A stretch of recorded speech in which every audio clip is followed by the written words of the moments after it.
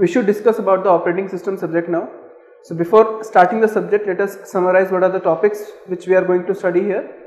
So in the operating system subject, GATE examination, it is a very important subject. It is a portion where you can score maximum amount of marks. Here what you can do is, in operating system you can expect somewhere around 6 to 8 marks. Out of the 100 marks you can expect somewhere around 6 to 8 marks in operating system. And this is a very important subject. Why? Because it is very easy to understand, and this is a portion where you can attempt all the questions and you can get the correct answer for all the questions. And here it is, this subject is very important for this. Okay, so let us discuss about the topics which we are going to study in this subject. Number 1, initially we are going to study the introduction and the background of operating system. Number 2, we are going to discuss about the processes. What are the processes? What are the basic terminologies related to the processes? So that comes under the process concepts. And then we are going to discuss about the different state diagrams of a process. That means what are the states at which a process can be. And then we are going to discuss about the CPU scheduling, where we have first come first served scheduling. Then we will discuss about the shortest job first scheduling. Here we are going to discuss about the shortest remaining time first scheduling with using the shortest job first scheduling. Then we have longest job first scheduling. Then we will discuss about the longest remaining time first scheduling. Then we will discuss about the priority scheduling, round robin scheduling, highest response ratio next scheduling, and the multi-level feedback queue scheduling. Okay, and then we are going to discuss about the process synchronization. Here we are going to discuss about the different synchronization algorithms. Even we are also going to discuss about the different problems here. For example, producer consumer problem and dynamic philosopher problems. We are going to discuss all these problems in the section which is process synchronization. Then we are going to discuss about the multi-threading concept and the concurrent programming concept. And then we are going to discuss about the deadlocks. And then we will go to the next concept, which is the memory management. And this memory management is also a very important topic. Here initially we are going to discuss about the implementation and what is the need of memory management in operating system. And then we can categorize the memory management in 2 types of categories. Number 1 is contiguous memory management, and second one is non-contiguous. Then we will discuss about the address binding and linking and loading. And then we are going to discuss about the virtual memory. After discussing the virtual memory, we are going to discuss about the techniques in memory management, where we are going to discuss about the paging, multi-level paging, inverted paging, segmentation, segmented paging, and then we will discuss about the file management and device management, and then protection and security. Right now, in operating system subject, this portion, which is the process concept, CPU scheduling, and this portion and process synchronization, it is a very important portion. Out of all if we say that we have 100% of operating system, then 40% of the questions approximately will come from this section, and then rest of the 40% will come from this section and this section.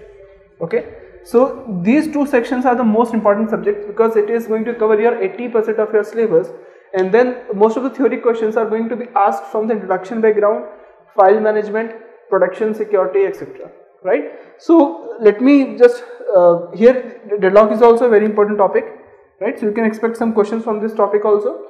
Right? So we are going to discuss the operating system subject in full detail, and then the book which we are going to follow in this subject is the Galvin book, which is the red book which you can find in any shop nearby you. So we are strictly going to follow the Galvin book, and for some topic we are going to follow the Tenenbaum book, and I will tell you what are the topics I am going to following from which book.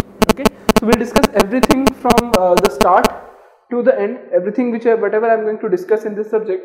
You can take down notes for all these things, and whatever I am going to teach here in these video lectures, it will be enough for you to attempt any competitive examination, either it is GATE or it is for BARC or it is for DRDO. Right? So we are going to discuss previous year questions from the following. We are going to discuss previous year questions from GATE, last 25-year questions. Then we will discuss questions from BARC. Then we will discuss questions from DRDO. Then we will discuss questions from ISRO, Indian Space Research Organization, and then some local universities like JNU, etc. So we will discuss about the questions which are asked in the examinations, in these examinations, right? So we will cover everything, and number of questions which we are going to discuss will cover everything from start to the end. Whatever I am going to discuss in this subject will be enough for you to crack any of these competitive examinations. Okay, so now let us start the subject. Now let us discuss what is an operating system. So operating system acts as an interface between the computer hardware and the software.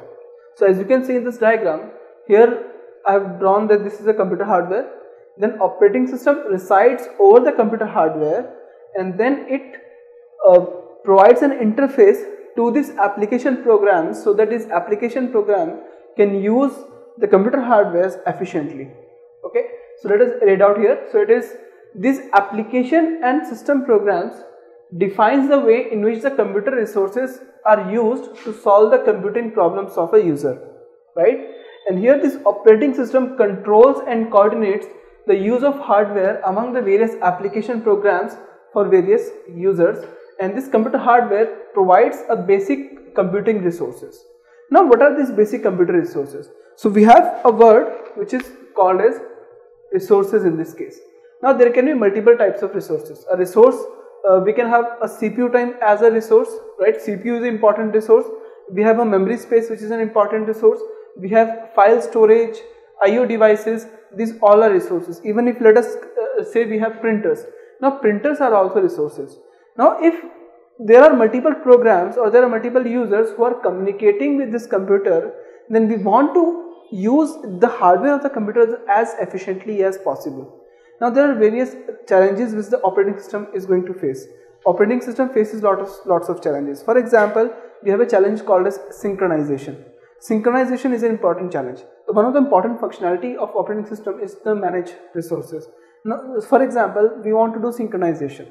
Synchronization means, let us suppose there are two processes. We can say if there is a process which is P1 and there is a process which is P2. Now P1 and P2 both wants to work on a shared resource variable. Let us suppose this is a shared resource variable A. P1 also want to update this data member, and P2 also wants to update this data member. Now both of them wants to work on the same data variables. Now because of this we get a lot of issues, which is those issues are related to synchronization. In operating system is there to solve the issues related to synchronizations also. Okay, so let us read out here. Operating system acts as an interface between the computer hardware and the user. So this is the computer hardware, this is the application program, and this is the user, and both these multiple users are going to work on the computer application programs. For example, you have MS Word, you have PowerPoint, you have MS SQL, all these are the application programs, right?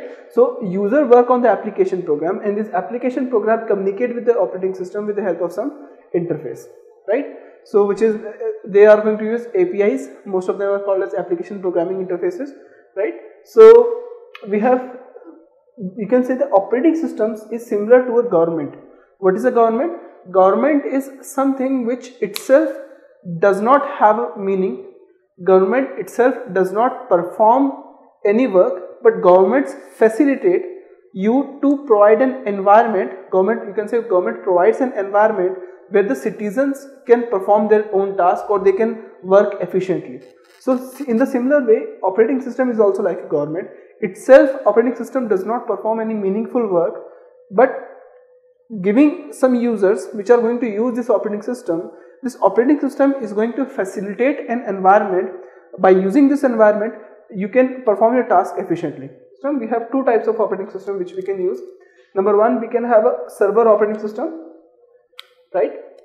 And number two, we have operating system for the personal user, for a user, home-based user, right? So if we talk about the server operating system, then the primary goal of the operating system is efficiency, and secondary goal of the operating system is convenience. But if we are going to use the home-based or personal operating system, then the primary goal is convenience and secondary goal is efficiency. Now this question is asked many times. Many times in examination they are going to ask what is the goal of operating system. In that case, we are only going to discuss about these goals. So this question is already asked in the previous examinations. I don't remember whether it is asked in ISRO or I think it is asked in DRDO. In DRDO, they have asked that what is the goal of operating system. The goal of a primary goal of operating system is convenience, and the secondary goal of the operating system is efficiency. Okay. Now we have different types of operating system which we are going to summarize in the next section. So we have batch operating system, we have multi-programming operating system, we have multitasking operating system, or you can say these are also called as time sharing operating system. We have a real-time operating system, and we have multi-processor operating systems. So we have all these different types of operating systems. So what we are going to do is in the next coming videos, we are going to discuss about all these types of operating system, and then we'll jump on to the process concepts. Okay. So write down all this. Please focus on this diagram and these words. So you can write down this as a notes also. Okay.